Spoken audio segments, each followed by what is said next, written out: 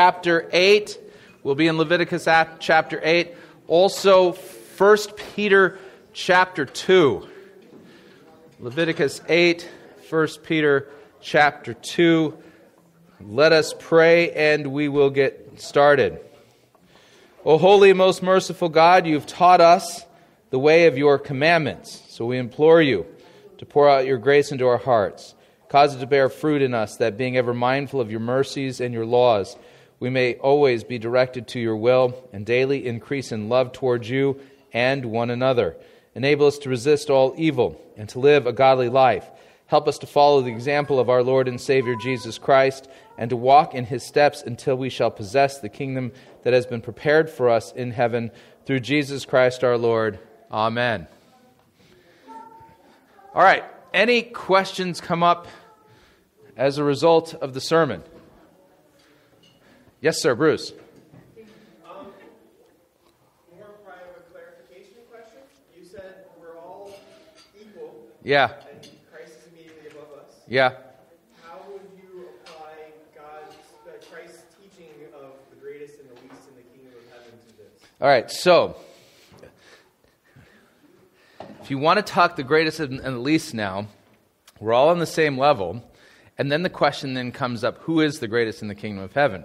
So as all forgiven sinners, greatness then is not according to the way of the world works. We all know how this operates because our sinful nature wants to buy into this whole thing. You become the boss. You have all the power. You get to steer the ship. You're in charge. Everyone is accountable to you, and you love it. Now, greatness in the kingdom of heaven is totally different. So if you were to take human organizational charts, which are these pyramid shapes like this, now flip it and bring it down. Christ, the greatest of the servants, right? And so the greatest among us is going to be the one who is the slave and the servant of all. Not the one calling the shots, but the one serving. The one loving. The one sacrificially offering themselves as a living sacrifice, not to God, but to each other.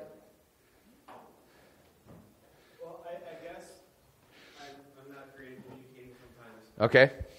This is the Sermon on the Mount, and in the Sermon on the Mount, Christ says, whoever loosens one of these commandments and teaches others to do it. Yes. Yeah. So the point I was making in the text, and let me pull this up so we can take a look at it, is it's in the portion then of, was it Matthew 23? And let me pull this up again. I'm going to duplicate this tab. Uno momento. So the context is Jesus is calling down woes on the Pharisees, that self-righteous sect who believed that they were rich in good works. And Jesus goes on in this portion of it to talk about how we are to consider each other. So this is kind of kingdom ethics, if you would. And so these are people who, they do all their deeds to be seen by others. They make their flaccateries broad, their fringes long. They love the place of honor at feasts, the best seats in the synagogue. So you can kind of see how this works out, right? And greetings in the marketplaces, being called rabbi by others. But Jesus then says to his disciples, you're not to be called rabbi. In this context, nobody's to call, because this is about... Let me borrow from one of Luther's early categories that he set up. The theology of self-glory as opposed to the theology of the cross. I like to call it self-glory because there is some confusion when we talk about these distinctions. This is the Heidelberg Disputation.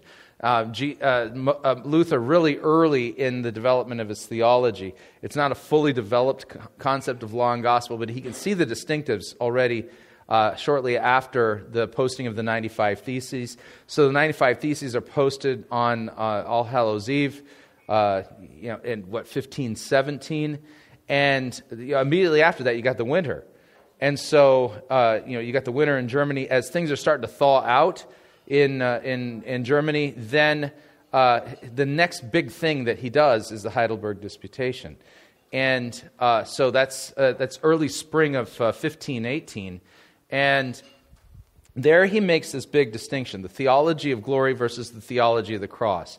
And so one of the categories he operates in is that the theology of glory doesn't speak the truth, punishes truth.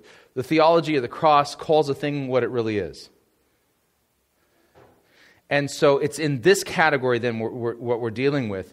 And so Luther is making a distinction then, because in all religious institutions, I don't care if they're Lutheran, Roman Catholic, Methodist, Presbyterian, you're always going to have a group of guys who are in it for their glory. Plain and simple. And so these are fellows who are obsessed with how they look to other people. You know, maybe within a Lutheran or Roman Catholic context, they really care about where they get their vestments from, you know, the colors and all this kind of stuff. And everything is about how they come off. And these are men then in Rome who love being called father, really lived for becoming a bishop or a cardinal or even the Pope himself. And these are ambitious men. And it's all about the theology of self-glory. And with that comes a narrative. That narrative is, I'm important because I'm getting what I deserve. God is exalting me because of how obedient I am. Right? And so this is the context we're talking about. So in that context, then, the hierarchy for real in the kingdom is we're all on the same level. Okay? But then when you talk about who's the greatest and who's the least, now we're dealing with a slightly different category. But it's in this category where Christ is taking the trappings and the goals of the theology of self-glory and just wrecking it. Saying, no way, this is not how this works. Oh, yeah.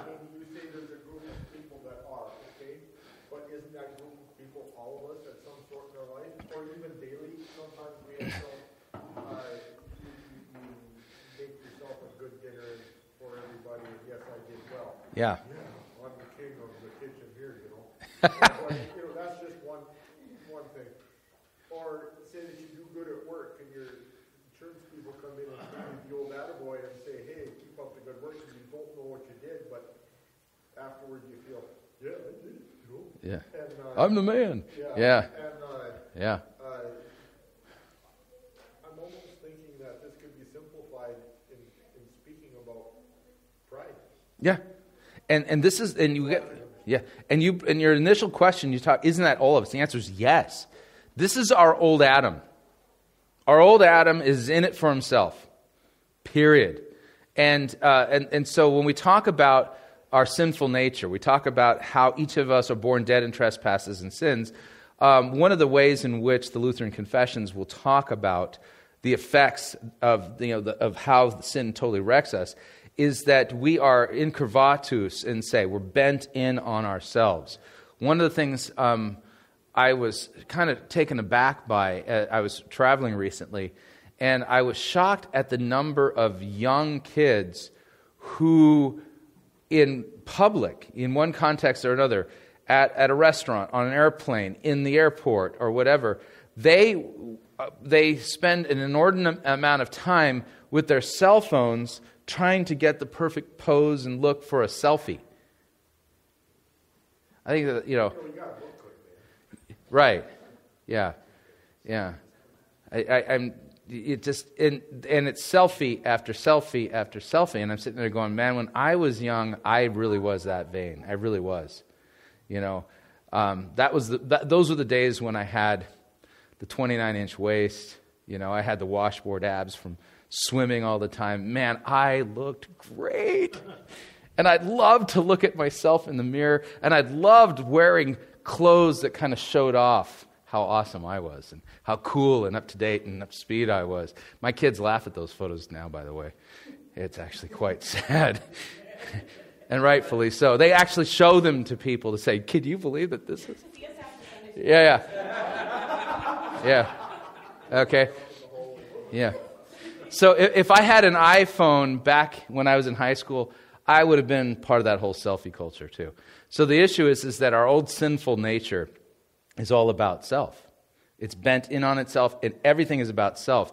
And what I was saying also along with this, then comes this really interesting false narrative about self that occurs when you do not make a proper distinction between law and gospel. And that false narrative is that I've got my act together. The reason why I'm successful is because I've earned the right to be successful, because I'm obedient, I'm good, God is blessing me, and if you want to be blessed like I am, you better get yourself in line and get your act together the way I did. And I'll write a book so that you can learn how I did it so you can apply it to your life too. I'm bringing glory to God with my faithfulness. Yeah, exactly. I'm bringing glory to God with my faithfulness. Which is really interesting when people tie their own self-image to God, and then of course that person falls, and then there's people that are entire faiths are wrecked because of the fact that my Yeah. person's failed at the moral failing, and now my entire faith is destitute. Right. No. And this is one of the reasons why I, in practice, like the old school way of thinking, we put our pastor in a uniform, and everything means something. The pastor wears black to remind us he's a sinner. He wears a slave shackle around his neck to remind us he's the slave of the congregation. He wears a stole, which harkens to being yoked, so that we consider our pastor to be the beast of burden of this congregation. And then you don't have to worry, because now I'm an ox, now I'm a slave, now I'm a sinner. And then we put the alb on to remind you that their pastor's not robed in his righteousness. That alb visually reflects the righteousness given to me by Christ, his righteousness, that we all have. And so that's why we do these things, in order to de-emphasize the pastor and to exalt Christ in his saving office. So when did that get all turned around historically? Because there's now the common perception, it's been around for a long time, that all those trappings of the clergy is to show how good and special I am. Well, the reality is that there have been men who have abused it. Okay, so they've taken these things which rightfully were designed to de-emphasize the pastor, and they have found incredible ways to exalt themselves even in the midst of a tradition designed to de-emphasize them. And so, sadly, I know guys like this, who have the most amazing chasubles, the most amazing this and that, and who, the way they present themselves. I mean, if the clergy had a GQ model, they would be that guy, right? So there are ways to take even a well-intentioned tradition and practice and somehow bend it. And then these are guys then in their office, rather than serve, they rule and reign. Totally different thing altogether. They make it their own idol. Yeah, right. So their power, their prestige, or ecclesiastical offices are their idol. And they, oh boy, do they worship those things like nuts. Well, I know in our history, going long before this church was even formed, but in the history of Scandinavian Lutheranism, there was the rebellion against the state church, and that clergy garment represented the state. Yeah. And to rebel against the state clergy, they wanted to abandon all those trappings.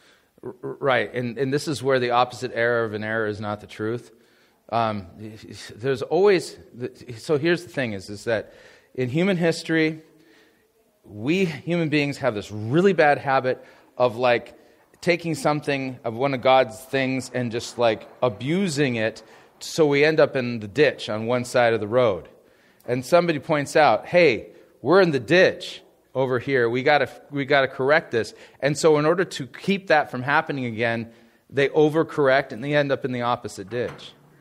So in the Scandinavian countries where there was, I would say, a legitimate reaction to an arrogance and an abuse of ecclesiastical offices and authority, that they overcorrected, and now they have an unbiblical establishment that you don't have legitimate pastors, which is a real problem. I was just thinking how poor of a judge people are of others. Yeah. When I was at third school once, a guy came in, needed a pickup tire fixed. And he looked like he'd crawled from underneath the bridge, just shabby. Yep. And I didn't know him, and so it'd be like $5 or whatever it was. And he said, I don't have any cash on me. I said, do you have an account? I'm going by policy. No. Well, we have to fill out the paperwork. Yeah. There, he said, cash one of these. And he started throwing elevator checks out. He had $70,000 in elevator checks. And early enough to find out another guy in the shop come out and said, "Hi, Benny." I said, "Yeah," I said, "this guy don't want to charge $5 to me." He said, "You better, he could buy this place." Yeah. He owned 54 quarters of land. Yeah. And that's the other thing. Yeah, people make it. I was down on him. I thought he Yeah. was, you know. We make judgments based upon appearances, which is a really bad thing. I had something similar years and years ago. So Barb and I, when we were first married, we lived in Seattle, and I worked at a bank called Rainier Bank on Lake Union. Actually, this was just before we got married. So Lake Union, Seattle, Washington, Rainier Bank, and one of our tellers, she was snitty. Her customer service skills were lacking in particular ways, and she was pretty snitty at times. And there was a fellow who came into our bank on a regular basis. He drove a beat-up red Datsun pickup truck. Does anyone remember Datsun? Right, yeah. Okay. And you know, it's rusted out, and he wore flannel and Levi's, and you know, you could tell he was kind of a hard-working fellow, right? And he comes in and he wants to cash a check, and she's basically saying, "Yeah, you know," and hemming and hawing and kind of give him a hard time, and pretty much told him no. And he says, "I want to see the manager." So the manager comes and has a conversation with him, and the manager's backing up the teller and thinking, "Okay, this guy must really be a lowlife, right?" And it was just I was working the drive-up teller, and I can hear the conversation. It's getting loud, and then you hear the guy say, "All right, that's it. I'm closing my account, and I want the cash now." He closed out his account, and they weren't able to give him all the cash because he had $1.2 million in that bank, and we only had maybe a couple $100,000 in cash. So yeah, you don't make judgments based on appearances. So yeah, the Proverbs talk about fellows like this. The Proverbs talk about fellows who dress shabbily and yet are wealthy, and those who dress really well but they have no money. You know, so just keep that in mind. We had a case like that in Grand Forks a number of years ago. An elderly lady who was known as kind of a bag lady or a cat lady. She would roam the University of North Dakota campus as a bag lady. She owned most of the shares in the First National Bank. Wow. Yeah. The bag lady. Well, so in the Boy Scouts, it was the opposite effect generally. You know, it was the culture was, you know, you emphasize what the boys were doing, and the leaders were the leaders. Yeah. You never really knew who you were standing next to because, you know, they were there. And one of the guys that I've been scouting with for a very long time, you know, probably 10, 15 years, I learned that he was a Superior Court judge for the state of Vermont. You know, and you would never know it from right. You know, the goofy antics he would do and the skits he would perform with the kids, and you know, his tall knee-high socks, and you know, and the rest of this. What's wrong with knee-high socks? I was a leader too. Huh, okay. All right. Yeah. You know, so it depends on the culture too. Yeah. You know that. You know, and that was a good thing. You know, that you don't really care or know about who you're standing next to. Yeah, you really don't. And so don't make judgments based upon appearances. And then all of this, when it comes to the theology of self-glory, it's best to recognize what I like to think about is that when we come to communion, everybody's on their knees, all on the same level at the altar. Forgiven sinners. And so theology of self-glory has no place in Christ's church at all. And over and again, I have found that the theology of self-glory is the most unloving and unkind religion on the planet. That it doesn't exemplify anything even remotely approaching the love of Christ, the mercy of Christ, and the grace of Christ. And in order for Christ's love, grace, and mercy to flow from Him to us and then from us to others, we must first recognize our complete beggarliness. You know, lose all the pretenses and come to grips with the fact that we are not measuring up, and that the only way we're getting to eternal life is on somebody else's dime. You don't even have a dime to get into eternal life. You have no currency that you can offer to God when it comes to your salvation. None whatsoever. I remember years ago when I was a kid, there was a bank that had a promotion. They had these giveaways. They were giving away wooden nickels. And I thought those were the best things ever, man. It's like, so I would always ride my bike by this bank, and the branch manager would give me a couple of wooden nickels every time I would come in because I was so fascinated. I ended up collecting these things. And you know what wooden nickels are good for? Nothing. I just was so glad I had this stack of wooden nickels. And so those wooden nickels are your good works if you're going to put them out as the currency for your salvation. They don't spend. So it just doesn't work that way. All right, let's switch gears and come back into the book of, we are in the book of Leviticus, chapter 8, and we've been looking at the ordination ceremony for Aaron and then his sons into the Levitical priesthood. And this is where we would be wise to consider where the reality is and how this is a type and shadow. How is this a type and shadow? So in the Mosaic covenant, who were authorized to be priests? Levites. Judah? No. Ephraim? No. Reuben? Manasseh? No. None of the other tribes, none of the men of the other tribes were permitted to be priests. In the new covenant, who are the priests? All of us. All of us. Now, in the old covenant, priests were required to wear an ephod. There were priestly garments. According to the New Testament, what are our priestly garments? Well, you can call them baptismal robes, but it's righteousness of Christ we're clothed in. And how then are our vestments adorned? Okay, I want you to kind of start thinking in these categories for a minute. We'll do a little bit of biblical work here. 1 Peter chapter 2 is where I want to start. And listen to these words. These are amazing when you think about it. Peter writing to Christians. This is one of the Catholic epistles. It means it's written for all Christians. You are a chosen race. Israel was a chosen race, right? But Israel, we've been grafted into Israel by Christ. So Peter is saying to all of us, you are a chosen race. You are a royal priesthood, a holy nation, a people for God's own possession.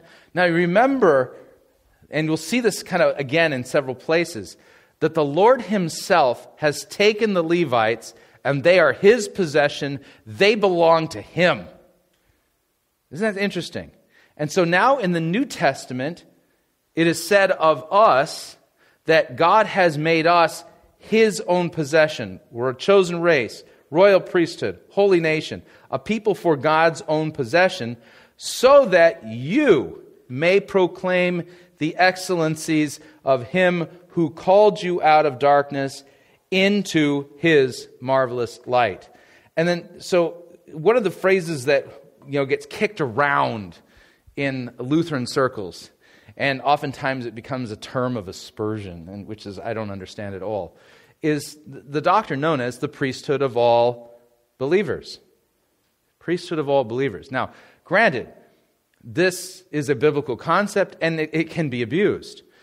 Just because you're a member of the priesthood of all believers, does that mean that all of you are pastors? No, of course not. Or that all of you can do the duties of a pastor? Nope, not at all. So it gets abused when it's put into that sense.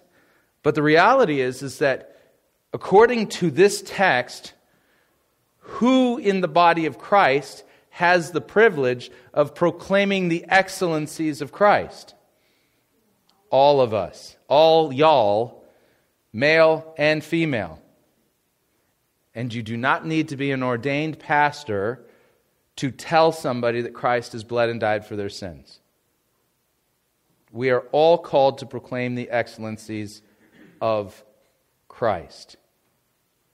Every one of us.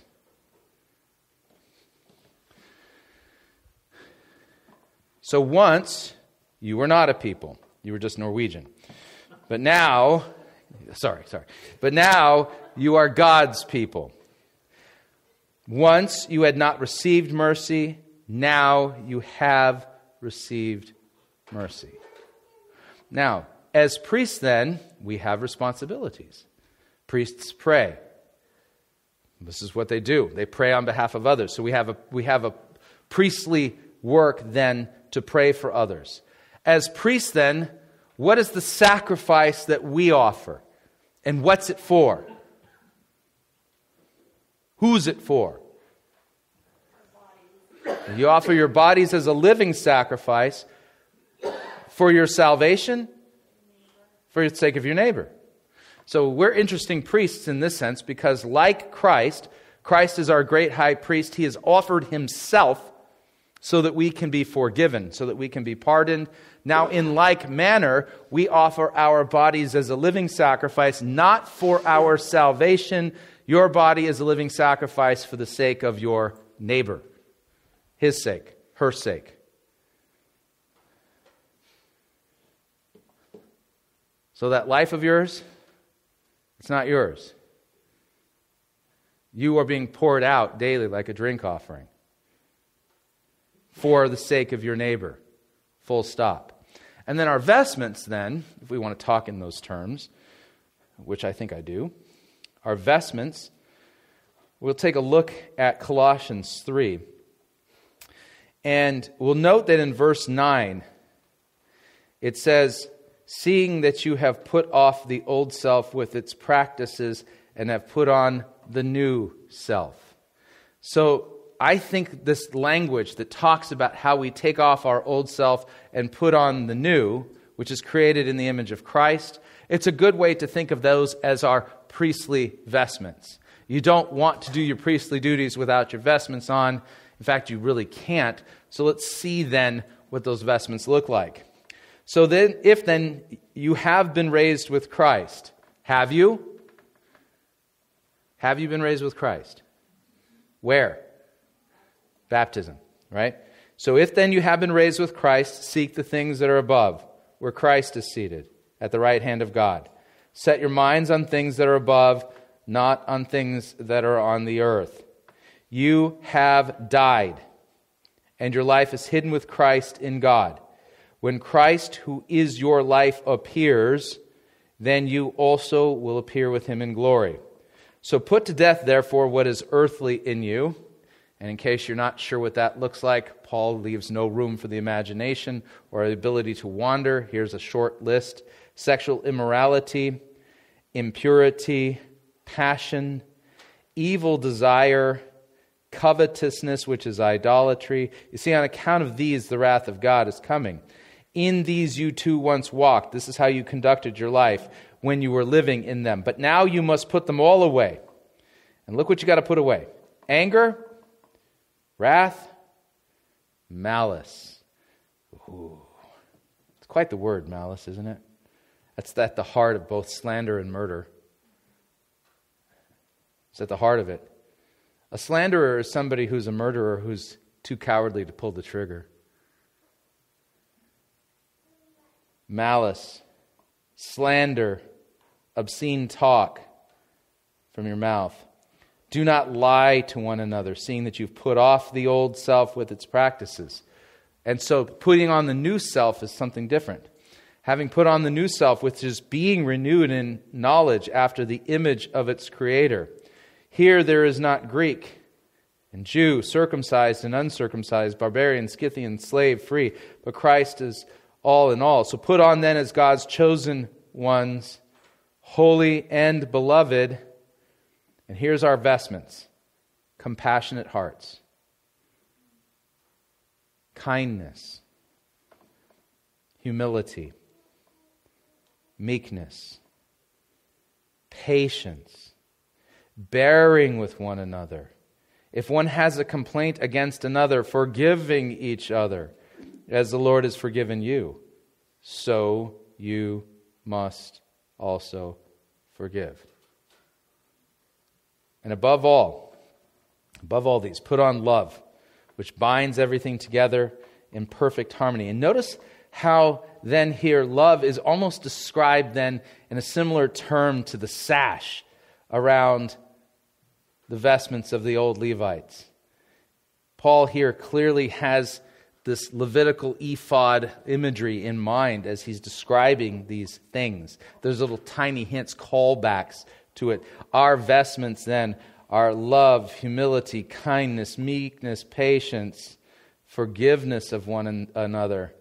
And let the peace of Christ rule in your hearts, to which indeed you were called, in one body, and be thankful. Let the word of Christ dwell in you richly, teaching and admonishing one another in all wisdom, singing psalms and hymns and spiritual songs with thankfulness in your hearts. And whatever you do in word or deed, do everything in the name of the Lord Jesus, giving thanks to God the Father through Him. Always fascinates me how stubborn and obstinate we forgiven sinners can be, myself included. And so the idea then, look at the two lists. One is a list that shows you what you're supposed to be wearing as a priest, and the other shows you what's the muck and the dirty clothes that you have of your old Adam. And it's weird to me when Christians claim that they're doing the work of God while wearing the wrong set of clothes. It don't work that way. Malice, slander, unforgiveness, unkindness, ruthlessness. These are not the clothes of a Christian, of a priest. These are the clothes of our own sinful nature.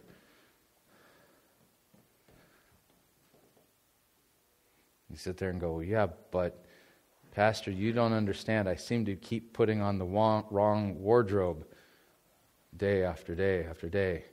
Yeah, me too.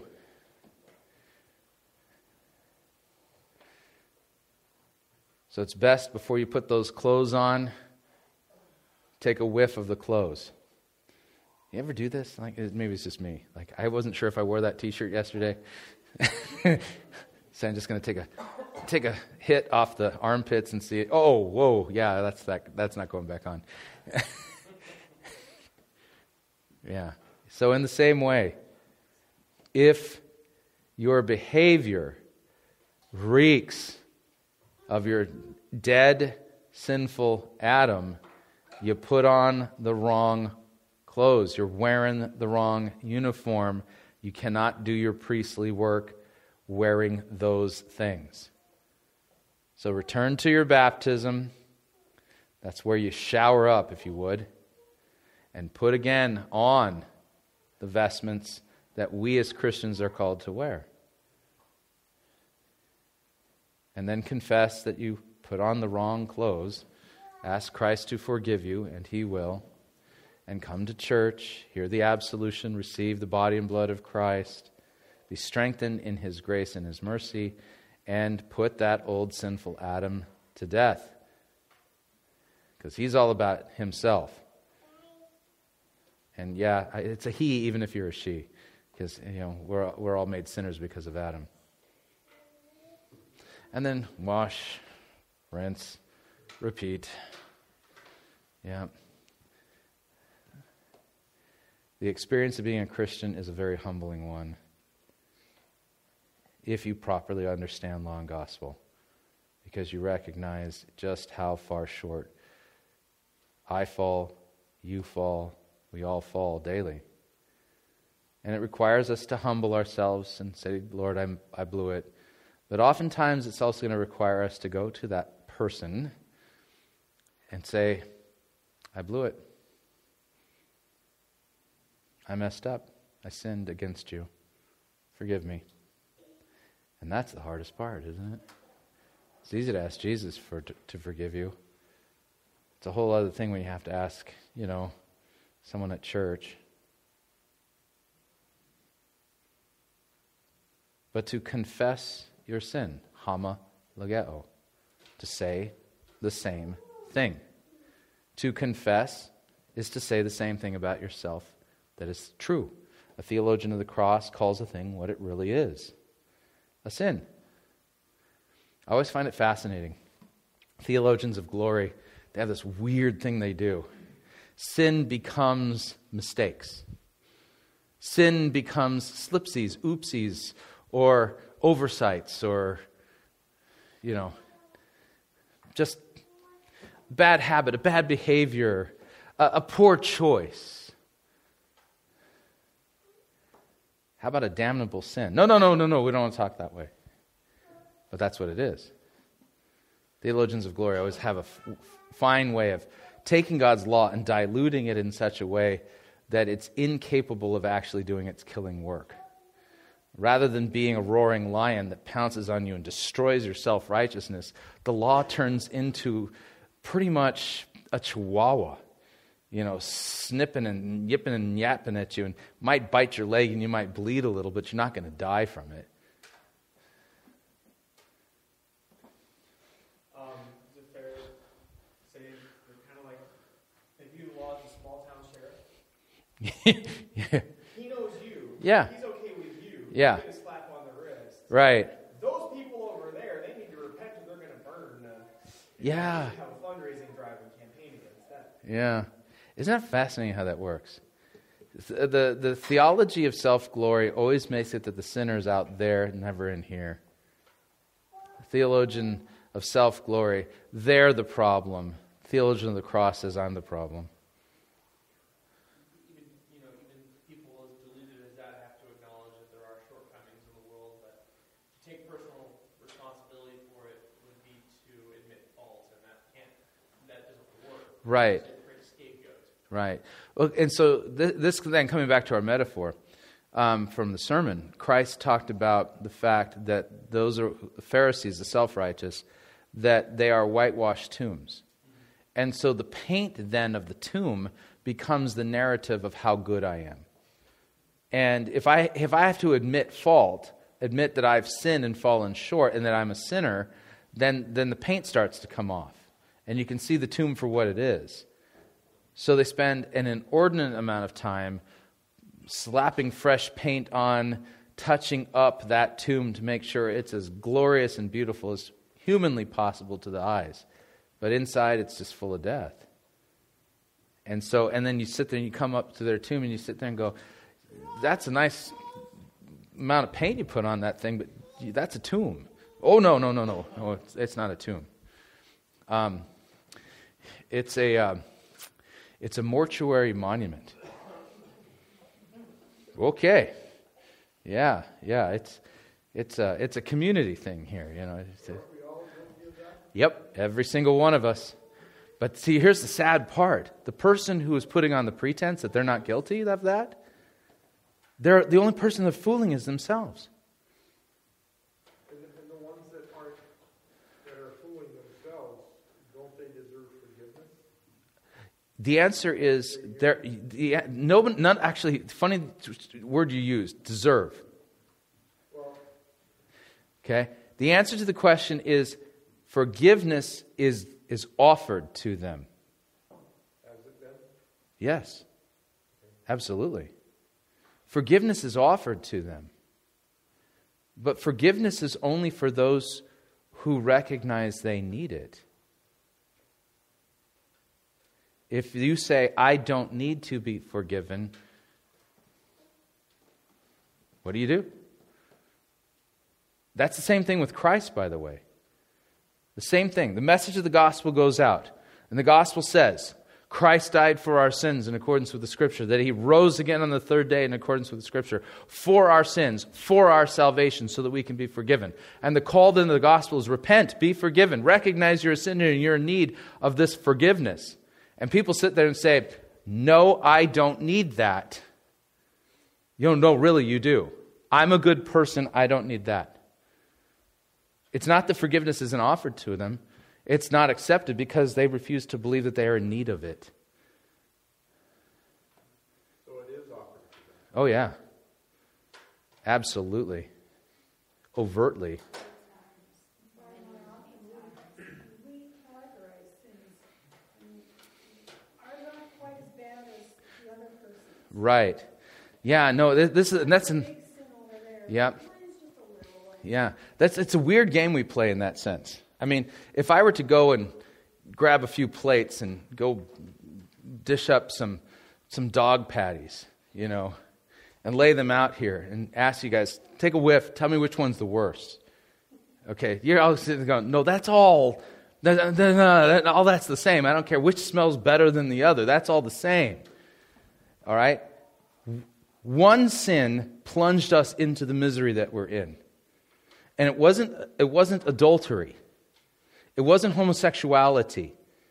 It was idolatry and the eating of a fruit that they were commanded not to eat of. So you got idolatry and theft. And it plunged us into the misery that we're in. And we have this thing, it's, well, that sin's worse than that sin. And, no. Any sin, that white lie you told to your spouse yesterday, that will send you to hell. I think the church is probably largely at fault also in this whole cultural restraint of saying I'm sorry. The church for years, whether you name the denomination, doesn't make much difference. We've been taught to practice holiness, but we've not been taught to practice I'm sorry. Yeah. Yeah. That's right. Matthew 18:21-22. Yeah. Practice. Yeah. Yeah, you forgive them 77 times. Yeah, that's right. Exactly. And here's the thing. So why don't they ask to leave? Huh? Say that again? Okay, we'll forgive them 77 times. Mm-hmm. So when have they asked to leave? So they're actually, here's the thing. When you look at the earlier part of Matthew 18, look at the earlier part of Matthew 18. In fact, let's do it from the text because this will help us out. We'll take a look at the whole text itself because this deals with an issue. And that is that what do you do with the person who refuses to repent and to be forgiven? Because any Christian congregation is a congregation of the forgiven. And if you don't want to be forgiven, you elect yourself out of the congregation. And at that time, I feel that they may leave. Mm-hmm. Okay? And we can pray that they will be softened Yeah. by the Lord in the Spirit so that they may want to come back. Yeah. But there is a feeling out there that has been brought to me that they feel they can't. Oh, but they can. Oh, and I told them they can.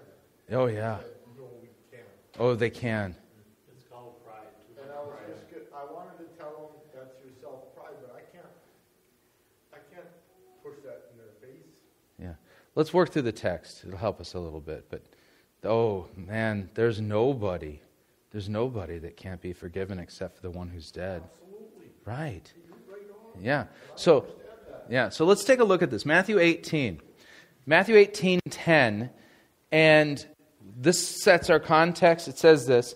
See to it that you do not despise one of these little ones. This is Christ talking, and this tells us a little bit about how he feels about each of us. You are his little ones. David, you're one of his little ones. Joan, you're one of his little ones. Michael, you too. The DeBoer clan, all of you. Yeah, right? Dwayne, Jean, you're one of Christ's little ones. Pam, you too. I'm a bigger one. You're a bigger little one. Yes. Right. So we do not despise Christ's little ones. He says, I tell you that in heaven their angels always see the face of my Father who is in heaven. So what do you think? If a man has 100 sheep, one of them has gone astray, Does he not leave the 99 on the mountains and go in search of the one that went astray? The answer is, well, this isn't good shepherding, but this is how our good shepherd acts. All right? Because he considers his little ones to be precious to him. And so he leaves the 99 on the mountains and goes and searches for the one. If he finds it, truly I say to you, he rejoices over it more than over the 99 that never went astray. So it is not the will of my Father who is in heaven that one of these little ones should perish. Straight up. It's not his will. What follows next then is how, in the context of church, when one of the little ones of Christ goes astray, that Jesus goes hunting for that lost sheep. That's what follows next. People describe it as church discipline. I like to describe it as Christ going hunting for that lost sheep. There's means by which he does it. So if your brother sins against you, have any of you ever sinned against anybody here? Bruce, you've only been here a few times, and already you've done that. This is a trustworthy thing. It's your full acceptance. Christ came to this world to save sinners, of whom I am the worst. Exactly. Right on. I'm just way faster at it than you guys. Okay. All right. So if your brother sins against you, I almost think it says when. I think it should say when. When your brother sins against you, sisters count in this count. You go and tell him his fault between you and him alone. Don't get on the phone. Don't get on social media. Don't take to Facebook, Twitter, Snapchat, or whatever chat social media thing and let the world know what an idiot your brother is and what a low-grade, rotten scoundrel he is, and let everybody know about it. That's called slander. That's called gossip. You see, they go, but it's true. You are not in the position to judge. Read the Large Catechism. The Large Catechism is really clear on the 8th commandment. If you are fully aware of somebody's sin, you're fully aware of it. Luther says you make your ear a tomb. You don't go telling everybody about it. Why? Because knowledge of a sin does not give you the right to judge it. Somebody's reputation must be removed from them properly. And here's what I mean. Our Constitution recognizes this. You are what until proven what? You are innocent until proven guilty. Who has the right to determine whether or not you're guilty? A proper judge, properly installed in a real court with a real office, with real rules of evidence. Right? So when somebody is arrested because they supposedly or allegedly robbed a bank, until they are proven guilty, we always refer that the media will always say, the alleged bank robber so-and-so. Yes. Yeah. And then when he's found guilty, then he becomes the bank robber, right? So here's the idea then, is that even when somebody sins against you, this is weird, you are not in a proper office to judge that sin. You can say, you've sinned against me. You've sinned against me. Well, now you have to bring it to the right person. And it begins in the church. The right person you take that to is the guy who sinned against you, or the gal who sins against you. You go to them and you say, brother, sister, you sinned against me. You did this terrible thing. And then you got that awkward pause, right? What's going to happen next? And so the person says to you, you deserved it. I was right in doing that. No, brother, what are you talking about? That's a sin. You need to repent. Go pound sand. Get out of my face. Right? They stonewall, won't talk to you. Now what do you do? Well, now what do you do? All right. Well, Jesus is hunting for lost sheep. So you go tell him his fault. If he listens to you, you've gained your brother. If he does not listen to you, take one or two others along with you, so that every charge may be established by the evidence of 2 or 3 witnesses. Now, notice here, I'm going to point this out. Okay? In the court of public opinion, and that court is seated every day on social media, how many witnesses are necessary to establish a charge against somebody? 0.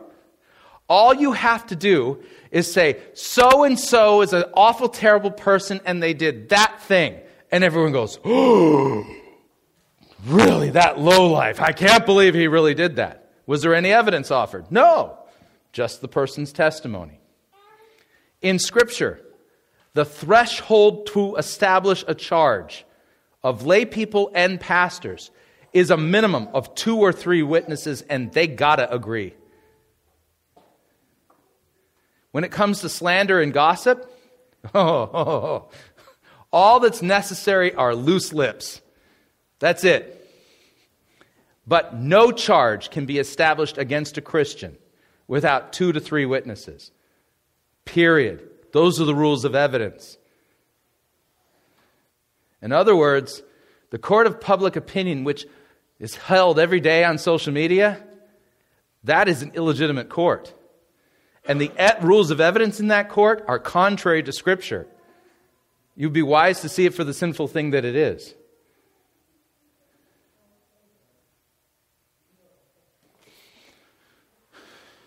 So every charge may be established by the evidence of 2 or 3 witnesses. So if he refuses to listen to them, then you tell it to the church. Not for the purpose of gossip, by the way. You tell it to the church and you say, church, brother so-and-so, sister so-and-so, they sinned against this person. That person went to them. They didn't listen. 2 more went to establish that they had sinned in this way. And they rebuffed them.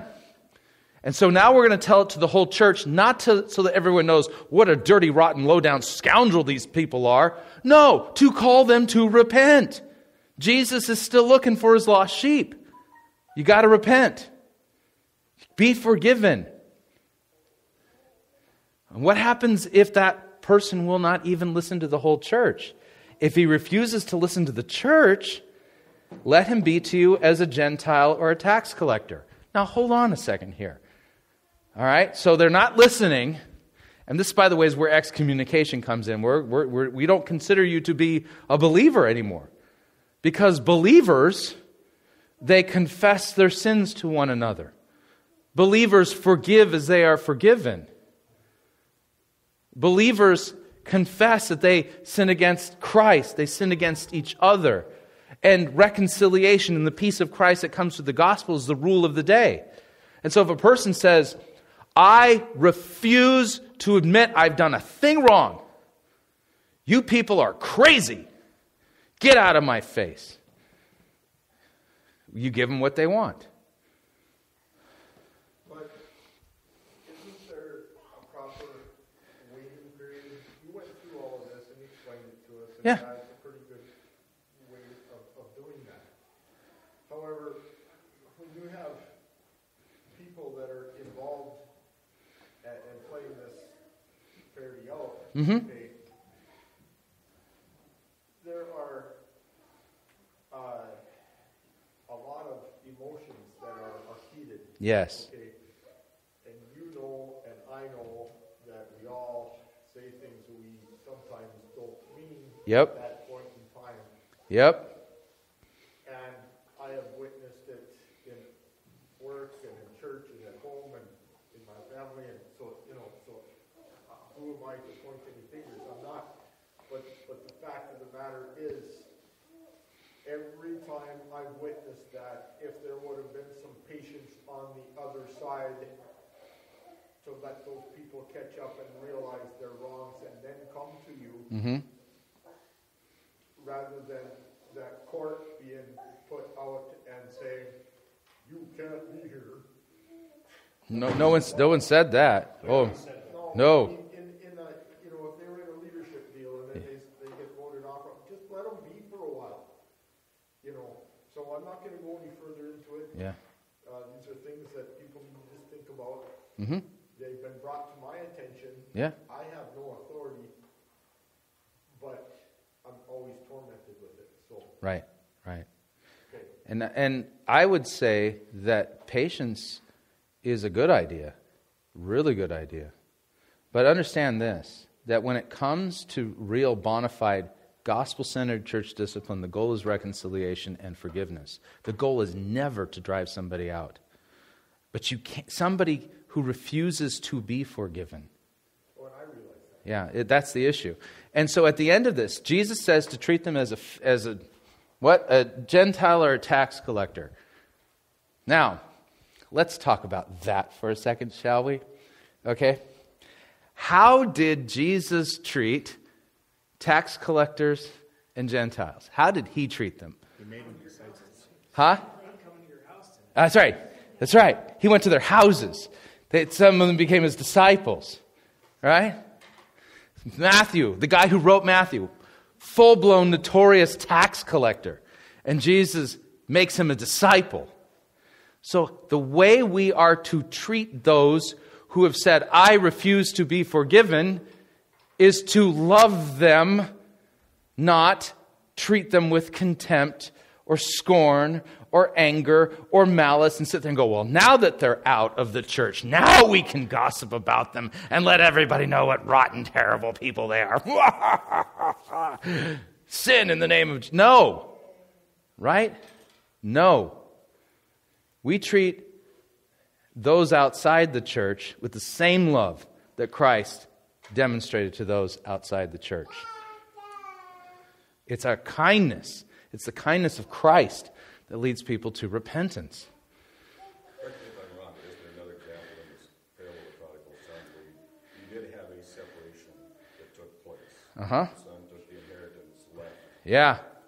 And the father's job, whether it's an individual or whether it's a leadership group or hierarchical role or however you want to construct that, that group's responsibility is to prepare the feast when that person comes back. Yeah. Yeah. Exactly. And see, that's the sad part about the parable of the prodigal son. Is the one son comes to his senses, but in coming to his senses and being forgiven and received back, then you see the self-righteousness of the other son, who literally gossips and slanders his own brother. And rather than rejoice at his return, somehow this basically now he's dishonoring his father. You know, when this son of yours, who squandered all your inheritance on prostitutes and stuff like that, really it didn't say that he did that. Where'd you come up with that idea? Right? So, all right. We're going to end there. Good discussion, though.